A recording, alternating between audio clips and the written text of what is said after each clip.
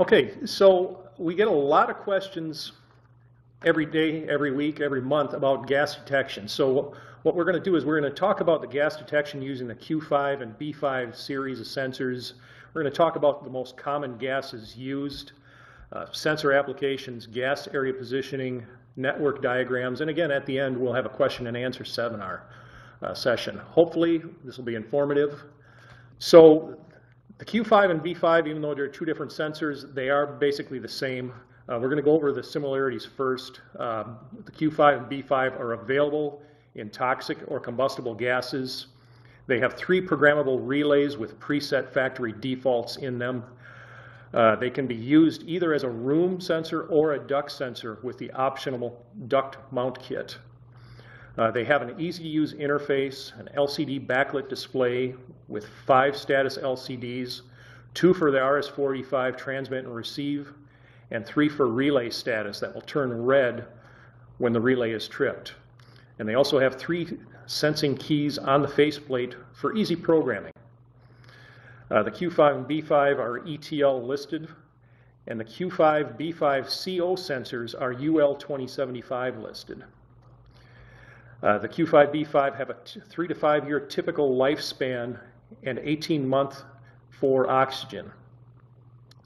They have a very nice feature that have a replaceable sensor module for easy maintenance, and they come with a 2-year warranty. Now the Q5 can be used as a standalone controller. It has an analog output signal of 4 to 20 milliamp, 1 to 5, or 2 to 10 volts. They can be used with the M controller or Q4C controller using RS-485 Optimix protocol, or it can use RS-485 Modbus RTU communication direct to your front end. Now the B5 is a BACnet sensor.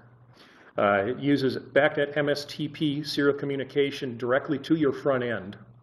It is configurable as master or slave, but it comes default as master. It has user-adjustable baud rates, addresses, instance numbers, and the relays can be controlled via BACnet communication. So the most common gases we get calls about are going to be hydrogen, methane, oxygen, and the 2 that go together, NO2 and CO, in the parking garages.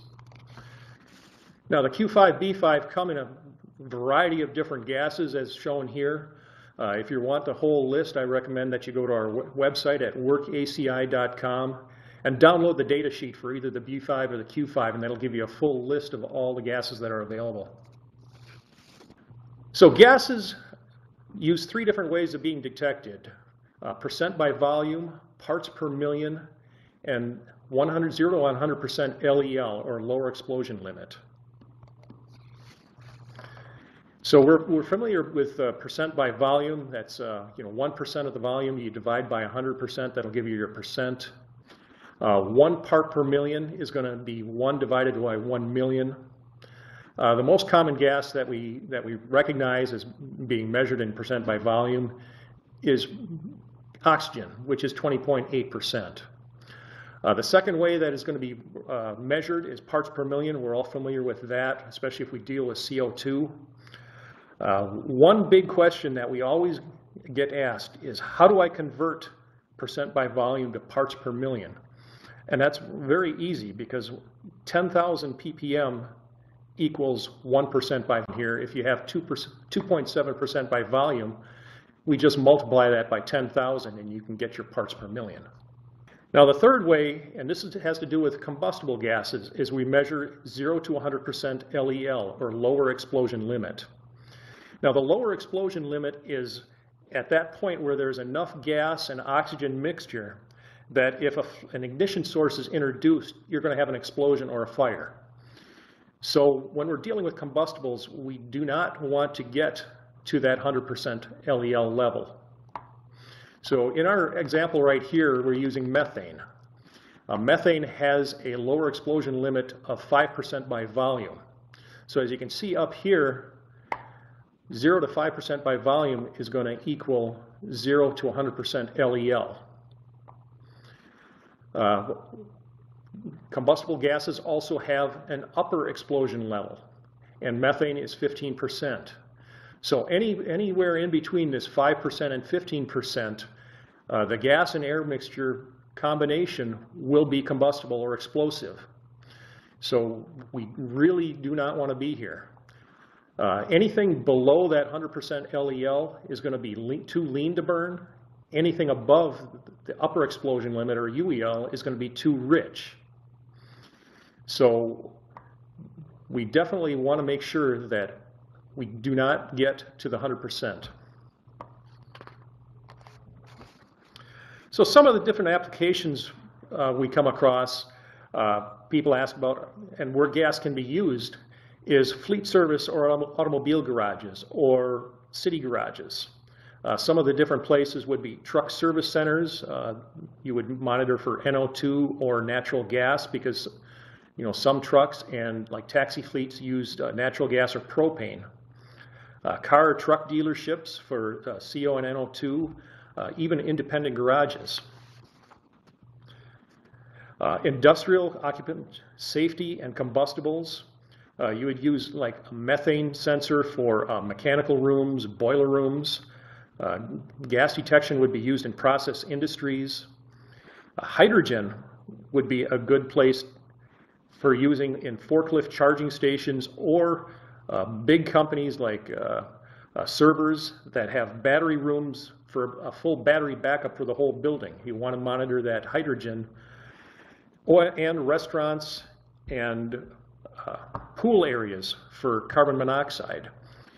Just a couple months ago, there was a big story out east where a pool heater broke and was releasing carbon monoxide into the pool area. And unfortunately, there were, I believe, a dozen kids were sick, and one child was passed away because of that. So that's a really good area for putting a carbon monoxide sensor. Another application is oxygen enrichment and oxygen depletion. Now, normal oxygen is about 20.8% by volume. Oxygen depletion is considered less than 19.5% by volume. So when oxygen is displaced by other gases, such as carbon dioxide, is when oxygen depletion happens. A good place for oxygen sensors for oxygen depletion would be sewage plants for safe storage of liquids and chemicals. And here at ACI, we use an oxygen sensor to monitor the nitrogen tanks that we use for our selective soldering machine. Oxygen enrichment is anything over 20.8% by volume. When oxygen is richer, it increases the chance for flash fire or explosions. So the most common areas for that would be hospitals or labs. Natural gas and leak detection, this would be boiler rooms and truck repair shops for methane. Forklift stations for that use forklifts that use propane or natural gas. And again, restaurants, because they use natural gas for their grills and CO for the exhaust. The application that we get most questions about are going to be parking garages. CO, NO2 gas detection is where we would talk about here. Another good place for CO and NO2 sensors would be anywhere that you have idling vehicles, like bus stations, loading docks, outside airports, any place where there's going to be vehicles running. Now, a big question we have is, where do I mount these? How high do I mount these? For most part, the Q5, B5 will cover about 7,500 square feet depending upon the gases. As you can see here, there are a couple like chlorine and chlorine dioxide that's only 5,000 square feet. But for today's webinar, we're going to use a 7,500 square foot range. Mounting height is going to depend upon the gas. Some gases are going to be lighter than others. Some gases like ammonia and hydrogen are going to be lighter than air, so you're going to mount them up high, 6 to 18 inches below the ceiling. And there are other gases such as chlorine and NO2 that are going to be heavier, so you're going to mount those 6 to 18 inches above the floor. Carbon monoxide is kind of a neutral gas, so that's going to be mounted in the breathing range about 4 to 6 feet above the floor. Now, NO2 can also be mounted in the breathing zone. based upon what type of vehicle is going to be in a service garage. For instance, city buses or semis have their exhaust coming out the top. So you can mount that NO2 sensor alongside of let's say the CO sensor, and catch that gas and detect it as it is coming down before it builds up on the floor. So this chart, this gas area and positioning chart, is available on our website at workaci.com that anybody can go and download that for their reference. Now here's a typical layout that we have of a parking garage. Each one of these circles represents a CO and NO2 sensor mounted together. Each one of these circles is going to be 7,500 square feet. And as you can see, to get the best coverage, all these circles are going to overlap. And that's what we're looking for, to make sure that the gas detection is going to cover the whole garage. Just for kind of a reference, 7,500 square foot circle is going to be about 96 feet in diameter. Now, in addition to parking garages, there are also other opportunities, such as smaller repair shops that are going to be 7,500 square feet or less. We recommend that you still use 2 sensors for redundancy in case one sensor goes bad. One sensor can be mounted over on one side of the building and the other on the other side, just to make sure that if one sensor is bad or stops working, there's another sensor there to pick up the gas. So here are some pictures that we took on how our sensors would be mounted. The picture on the left here is in a loading dock.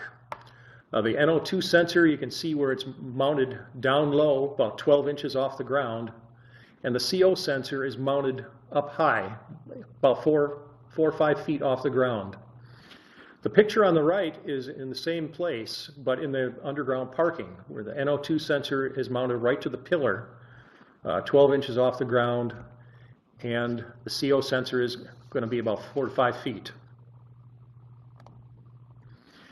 Now here's a couple pictures where we're using just CO sensors. Now the picture on the left is very interesting because the contractor decided that they wanted to flush mount these sensors. So they actually had boxes built and ran the conduit into the pillar before the concrete was formed, so that they could just mount it right in there. And they did that so that there was no vandalism where somebody could come by and knock it off, or it could be knocked off, inadvertently by a side mirror or anything like that.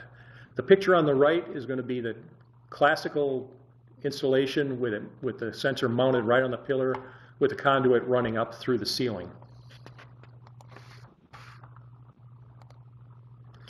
So earlier I mentioned how the Q5 can be used as a standalone sensor and a standalone controller. Because the Q5 and B5 have 3 relays built in, for small areas it can be very helpful if you don't have a central controller or building management system. So here we have the Q5 with a fan hooked up to relay 1 and a horn and strobe to relay 2. So in this scenario, let's say at 2,500 parts per million, you'd have your fan turn on, and at 90 parts per million, your horn and strobe would come on. If you need the third relay, you could have this set up for, for instance, a third fan for a fresh air intake.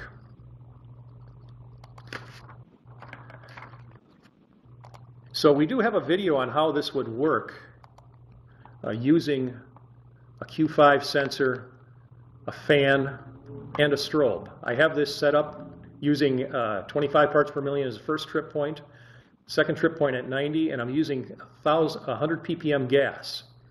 So you're going to notice that this is going to go fast, and it's going to go past that set point. I have a 5-second delay on there so that it just doesn't go on right away. So if that level is going right around that area, you're not going to oscillate. And right here at 90 parts per million, you're going to see the strobe go on and alarm any people that are in that area. And the second way the Q5 sensor can be used is with an M controller. Now the M controller is a central controller if you don't have a building management system. The Q5 or the M controller can take up to 32 Q5 sensors via RS-485. And it can take another 8 sensors using analog inputs for a total of 40 sensors. It has 3 relays already built in, and the nice thing about the M controller is if you need more relays can be added on. It can take up to 99 more relays. So we have, again, a video that shows how the sensors would work with the M controller. And we have the fan and the strobe using the same 100 ppm gas. You're going to see that kind of go fast past that. The relay trips, fan turns on. You can see the red LED. And at 80 parts per million, the strobe is going to come on. And again, depending upon how many fans you need or relays you need, it could have different zones for different ventilation. You know, you could do many different things with that. So once the sensors are installed, there's always the maintenance. And we recommend that for combustible sensors, they be tested, bump tested every 3 months for functionality to make sure the sensor is working the way it should. And every year, toxic sensors should be bump tested. And you're doing that to check the reading, to recalibrate if necessary, and to make sure that the sensor and the whole system is working the way it should, whether it be the fans, louvers, or strobes. If the sensor does need to be recalibrated, ACI does supply the calibration adapter, which is this right here. You will need a 0.5 liter per minute regulator and your zero in calibration gas. We recommend that you get the regulator and the zero in calibration gas from a local supplier. And if you ever do have any questions on how to do anything, feel free to contact ACI Tech Support. Now, I did mention earlier that the Q5, B5 do have a replaceable sensor module. Once the sensor, is worn out after 3 to 5 year typical, replacement is easy because all you have to do is just undo a couple screws, take the old board off, and put the new board back on. There's no calibration necessary, so it makes it a plug-and-play type situation. But we do recommend that you carry some bump gas along and test it just to make sure it is working the way it should. ACI does carry a full line of gas detection, from the Q5, B5 sensors to the M controller to the relays to add on to the M controller. And we also have the freon detection and the explosion-proof sensors in the explosion-proof housing. We'll have a webinar on this in the near future. All of ACI products are ISO 9000 certified for quality. So again, if you do have any questions with tech support on gas or any of our products, feel free to call us. You can talk to myself, Dave, Matt, Kurt, or Rob Kapanos. We'll all be able to help you. If you do have any questions about price or availability on any of our gas detection products, please contact your ACI sales rep and they'll be able to get you availability and pricing. So that brings us to the end of our webinar.